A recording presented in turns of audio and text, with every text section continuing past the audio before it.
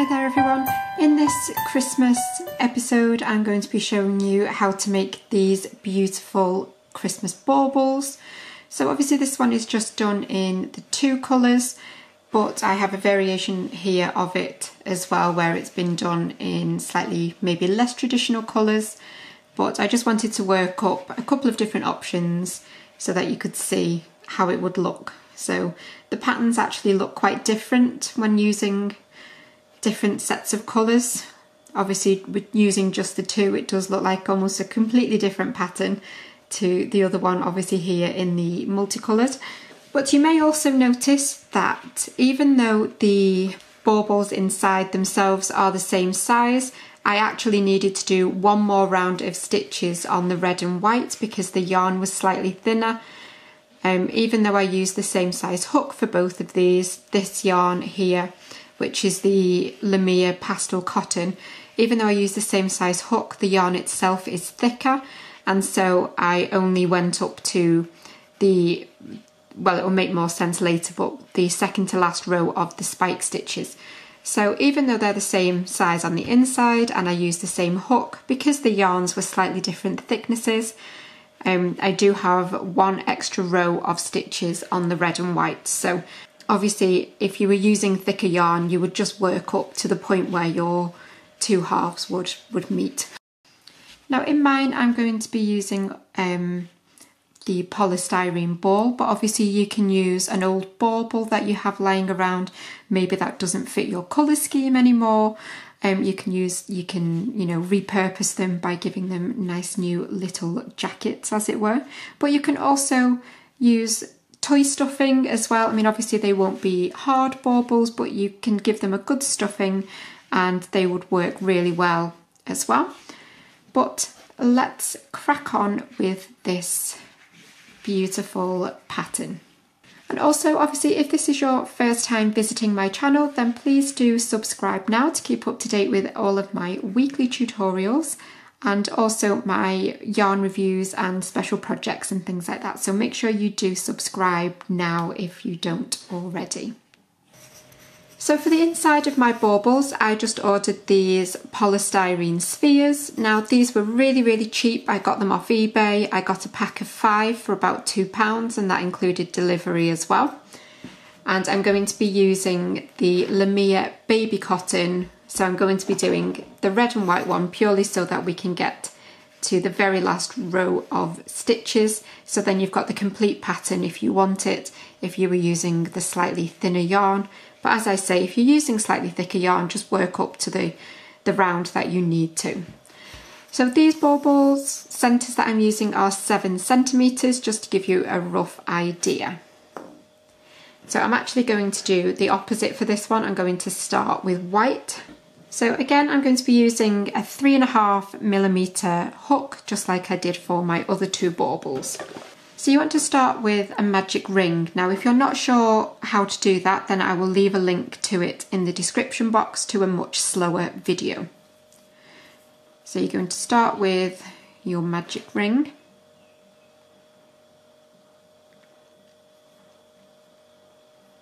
And then you're going to do a chain 3. So that little chain 1 will count as one of your chains, but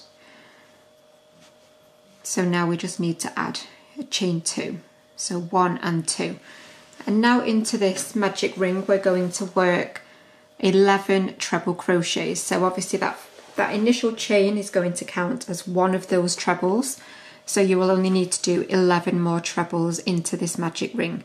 But remember, this is UK terminology. In the US this is your double crochet. So yarn over, insert into your magic ring, yarn over and pull up, yarn over, pull through the first 2 loops, yarn over, pull through the final 2 loops. So I'll do one more with you. Yarn over, insert into your magic ring, yarn over and pull up, yarn over, pull through 2, yarn over, pull through 2, and make sure you're working over the ring and the tail for all of these stitches. So that's 3 now, and we want a total of 12. So if you just want to continue that, and I will meet you once you have got your 12 treble crochets. So as you've got your 12 trebles, and obviously remember to count that first set of chains as your first one. So 1, 2, 3, 4, 5, 6, 7, 8, 9, 10, 11, 12. So once you're happy that you've got 12, you're going to pull on that tail and tighten up. But don't pull it too tight at this point, because you just want to slip stitch into the top of that first set of chains that we did. So you're going to count 1, 2 and 3, and you're going to slip stitch, so yarn over and pull through both of the loops on your hook. And at this point now you can tighten that circle up even more. So I'm going to snip off. This pattern is very tail heavy, but the good news is you don't have to sew them all in if you don't want to. You can just leave them, as long as you've knotted them off well, you can just leave them loose, because obviously you can just tuck them inside the bauble. So you've done your little chain 1 and snipped off, and then you can simply pull out that tail and tighten up. Now your magic ring tail, you will need to sew that one around a couple of times just to make sure that it's nice and secure. So we're going to move on to round 2, and we want to start with a standing half treble crochet. So you want a slip knot on your hook. So obviously in the US, remember, this is your standing half double crochet. So you just want to have a yarn over on your hook and then just hold that stitch with your finger. And you can go into the top of any of your trebles, it doesn't matter, but make sure you go through the whole of the stitch. So make sure you've got that V. Yarn over and pull up, and you'll have your 3 loops on your hook. Yarn over and pull through all 3 loops. So that is a standing half treble crochet. Chain 1, and then you're going to go back into that same space where you've just come up from. So, and do another half treble. So yarn over, back into that same space, yarn over and pull up. Again, 3 loops, yarn over, pull through all 3 of those loops. Chain 1, and then you're going to go into the top of the next treble here, and you're going to do another V-stitch. So a half treble, chain 1, half treble, all into that same stitch. I apologise if you can hear that noise outside, but my neighbours are doing some garden DIY. So I've done my first half treble and my chain 1, and then another half treble in the same space. Chain 1. And you're going to repeat that all the way round. So you're going to have a V-stitch, which will consist of a half treble, chain 1, half treble, all into the same stitch, chain 1, and move on to your next V-stitch. So at the end of this round you should have 12 V-stitches. So I will meet you in just a second. Okay, so I finished my final V-stitch and I've done my chain 1, and then we're going to close off with a slip stitch into the top of that first half treble that we did at the beginning of the round. So you're just going to pop your hook through the whole of that stitch and slip stitch. So yarn over, pull through both. Chain 1, and again we're going to snip off and pull that out. And don't worry if it's a little bit wobbly almost around the edges, obviously that will all sort itself out. Okay, so round 3 we're going to start with a standing stitch again, so you need to get your slip knot on your hook. And we're going to be starting with a standing treble this time, so obviously US double. So yarn over again and just hold it with your finger, and we're going to be working in the chain 1 space in between the V-stitches. So obviously you can see the V-stitches here. We've got 2 sets of V-stitches there. We're going into the chain 1 space in between. So yarn over and again hold your stitch, and you can go into any chain 1 space, yarn over and pull up, yarn over, pull through 2, yarn over and pull through 2. So that's one treble, and then we're going to put another treble into that same chain one space. So yarn over, back into that same space and complete your treble, chain one, and then you're going to skip across the whole of that V-stitch and you're going to go into the next chain one space and do 2 treble crochets. So 1 and 2, chain 1, again skip over the whole of that V-stitch and 2 trebles,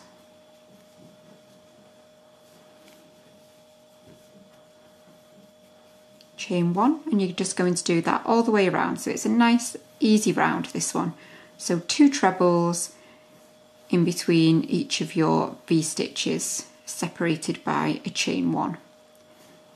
So I will meet you in a moment as you get towards the other side. Okay, so I'm just coming towards the end of this round now. I've done my final set of trebles and my chain 1, and I'm going to skip over the top of this last V-stitch and slip stitch into the top of that very first treble that we did. Again, I'm going to be snipping off, so chain 1 and snip off and pull that out. Now you can see mine's starting to look like a little basket, and don't panic, you do want it to be curling, you don't want it to be lay flat, because obviously, let me just pop that the right way, you want it to be sitting around the ball. So that is how you should be looking at the end of round 3, and as I say, you should be curling in a little bit now. Okay, so round 4, again you're going to start with a slip knot on your hook, and we're going to start in the top of those trebles. So you remember you've got your 2 trebles together, and we're going to start with a double crochet in the top of one of those trebles. So remember, obviously UK double. So I'm going to insert my hook and go through the whole of the stitch so that you've got the V,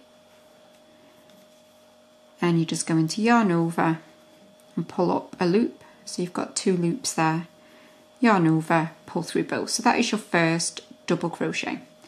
We then want to work down into this previous row. So round 2 we're going to be working into where we had the V stitches, and you're just going to put a spiked double crochet into the chain 1 space in between the 2 trebles of the V-stitch. So it's an extended double crochet down into that chain 1 space.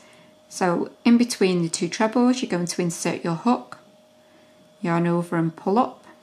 Keep it a little bit loose so that you don't scrunch up your stitches, and then yarn over, pull through both. So that will give us a spiked extended double crochet down into that stitch.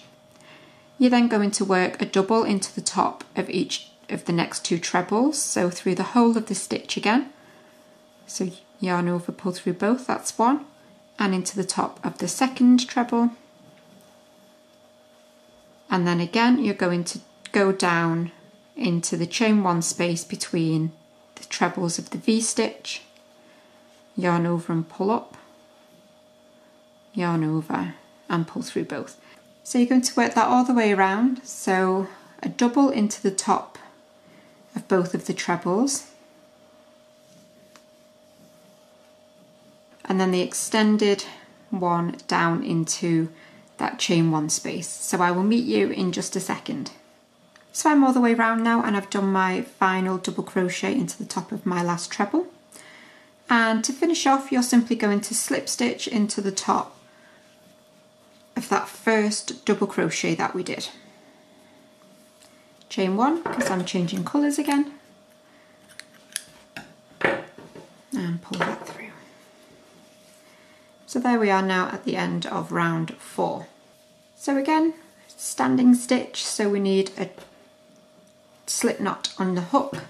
So we're going to do a standing treble or double in the US, and you just want to start in the top of any of your normal double crochet. So don't start into the top of one of the extended ones, you would just want to start in the top of one of your normal double crochet.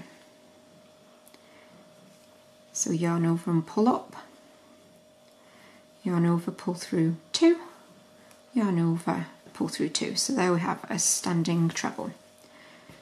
Now if you've started in the one just before one of your spike stitches, that is probably best. So the one just before one of your extended doubles. So I've started in the top of the one just before that, because we want to chain 1 to skip over the top of that extended double, and then we're going to do 1 treble into the top of both of the normal double crochet. So 1 and 2, chain 1,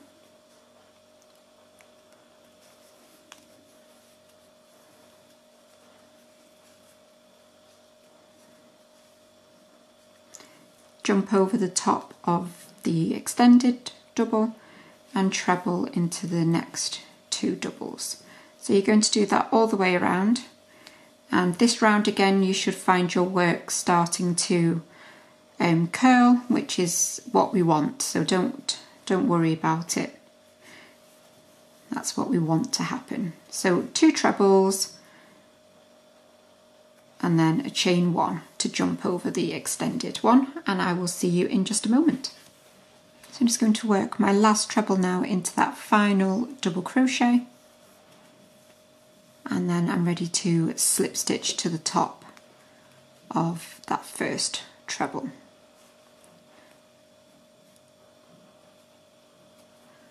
Chain 1, snip off. So again, it should be really starting to curl up now, so you'll probably need to just turn it the right way. So that is how you should be looking. Now obviously at this point, depending on the yarn that you've chosen and the hook size and things, you just want to make sure that you're not going too big, if you like, for whatever it is you're covering. Obviously you can use the polystyrene ball, you can use an old bauble, or you can obviously even use toy stuffing. So you just want to pop it on and just see how close you are to getting halfway around whatever it is you're choosing to cover. So I can see obviously that I'm nowhere near halfway yet with this particular yarn, whereas if I was using the pastel cotton, then I would probably only be doing one more, like this next row, and then stitching together. Whereas with this yarn, I'm going to be doing 2 more rows. So you just need to sort of play it by ear, and obviously just stop when you approach the middle. You don't want it to be exactly halfway, because you do want to have to pull it slightly to get the 2 halves to join up. So just sort of see where you are at this point. So again, now if you're needing to do more rounds, we're going to be starting with a standing treble again. So you're going to be putting it into the top of your trebles from the previous row. So yarn over, pull through 2, yarn over, pull through 2. So I've started in the top of one of my trebles here, so I've started it in the first one of my set, and then we're going to do a treble into the top of the next treble. So again, UK terms here, and then we're going to be jumping down into the top of the extended double from the previous row, and this time we're going to be doing a treble. So you're going to yarn over, insert through the top of the whole of that stitch from the extended double crochet, yarn over and pull up, yarn over, pull through 2, yarn over, pull through 2. So you're working down into the top of that extended double from round 4, and then treble into the top of the next 2 trebles. So 1 and 2, and then again you're going to jump down and work the treble into the top of the extended double. So yarn over, insert your hook through the whole of that stitch, yarn over and pull up, yarn over, and then just complete your treble as normal. So if you want to continue working that all the way around, and I will meet you in just a second. So I've just worked my final extended treble into that stitch below, and then I'm ready to slip stitch to finish off this round. Chain 1, and again at this point you need to check the size over whatever it is you're choosing to cover. So technically I could finish here because I'm very nearly at the halfway point, but I just want to add for mine one more final row of detail because I want to do some post stitches just to give it this little bit of texture that you can see on this one. But as I say, you can finish at this point if you want, and then just skip forwards to the joining tutorial once you've made your other half. But I'm just going to do one final set of stitches. I'm going to be starting with a standing double. So again, slip knot on my hook, and I'm going to start in the top, and we're going to start in the top of one of the spiked trebles, so you can choose any one that you like, into the top of that stitch. So again, through the whole of the stitch, yarn over and pull up and complete your double. So again, UK double, US single, and then around the next 2 trebles we're going to do a back post double crochet. So you're going to insert your hook around the back of that treble, come in front and back out the other side, and then you'll yarn over and pull up and complete your double as normal. So you're going to yarn over and pull through both, and you're going to do that again around the next treble. So back post double, so you're going to come from round the back over the top of the treble and back out the other side, yarn over and pull up and complete your double. So yarn over, pull through both, and then you're going to do a normal double crochet into the top of the extended spiked treble, if you like. You're going to just do a normal one into that stitch, and then again a back post double around the 2 normal trebles. That's 1 and 2. So if you just want to continue that all the way around, so a normal double into the top of your extended treble, and then 2 back post doubles around the 2 normal trebles. And now we'll meet you at the other side.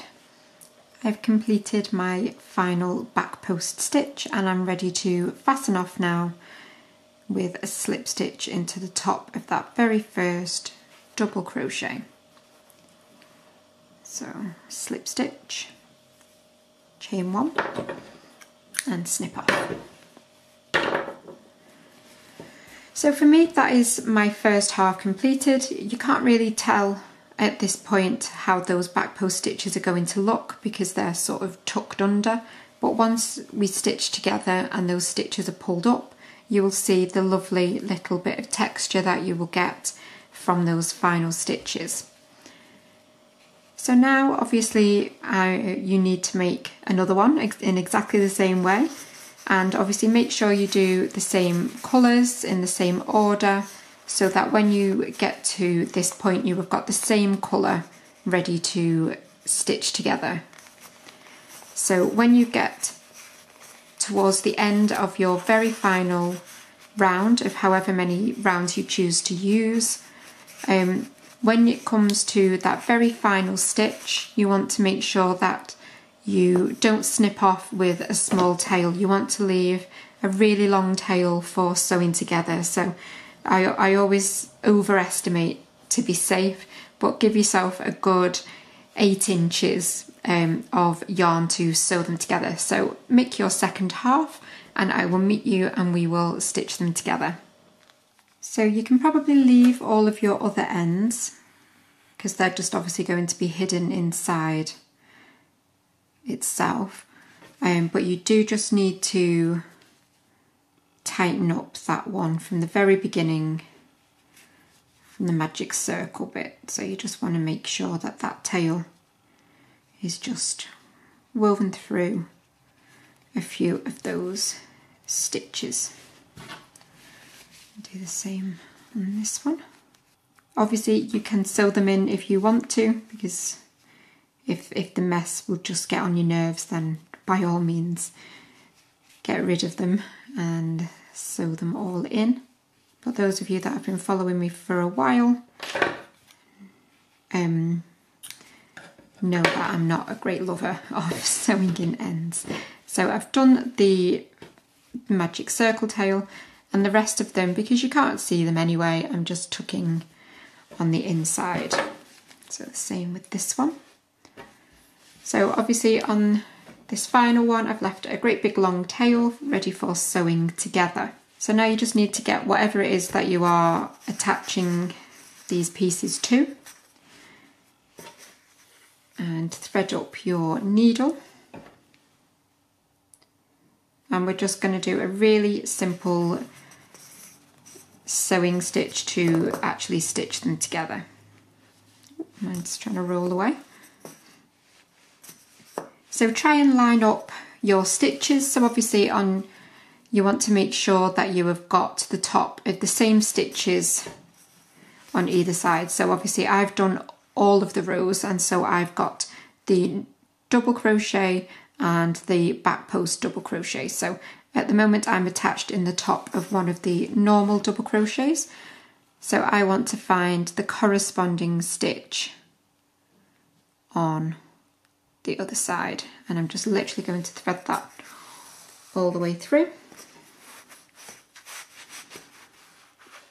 And because I've slip stitched, I'm just going to go back through that stitch again, just to make that nice and secure. So now I'm just going to go through the whole of the top of the next double crochet, so I've got both loops, and through the whole of the top of the corresponding double crochet on the other side, and pull that tight, and again through the whole of the top of the next double crochet and the whole of the corresponding double on the other side, and again pull tight. And you're just going to do that all the way around, so working through the whole of the stitch, the corresponding stitch on the other side, and pull tight. So you're going to work that all the way around. It does get a little bit fiddly obviously as you're tightening up your stitches, but you just, as long as you hold them tight, they're not going to go anywhere and they will be fine. So it just takes a little bit of muscle and a little bit of practice, but it shouldn't take too long to stitch them together. Now obviously if you're working around an actual bauble, there will be the point that you're just going to have to miss some stitches, because obviously the hanging section will be there. So just bear that in mind as you go around, and you can always use your tail to tighten that part up afterwards as well, to close off any of those gaps. So if you just want to continue doing this, and I will meet you in a second where we will completely finish off. So I've gone all the way around now. You can see I've got a nice neat join there, and I've closed off that little gap at the very beginning. And so now I'm just going to fasten off. So I'm going to just go up through 2 stitches. So any 2 stitches, and just keep your finger on through a loop there, and then pop your needle through that loop and pull that tight. And then I'm simply just going to weave this tail down through a couple of those stitches on the outside. So pretty much just anywhere you like, really. Just weave that through. And then finally, I'm just going to weave that tail across the top of the inside. And I'm just going to come out through one of those stitches. And I'm going to pull that tight, snip off, give it a little rub to push that tail back through. And there you have now your completed Christmas bauble. So I really hope that you've enjoyed this tutorial and followed along with it nice and easily, and I really can't wait to see some of the colour combinations that you use. So please do tag me on Instagram if you use this tutorial to make some beautiful baubles like these ones. But I will see you for another tutorial very soon. It'll be interesting as well to see how many rows people do with this pattern, how many they need, depending obviously on the yarn that they choose. But these two are done obviously with the same pattern, but just work to different points. So I will see you for a normal tutorial, another tutorial very soon. But I hope you've enjoyed this special Christmas one. But thanks as always for watching, and I will see you again very soon.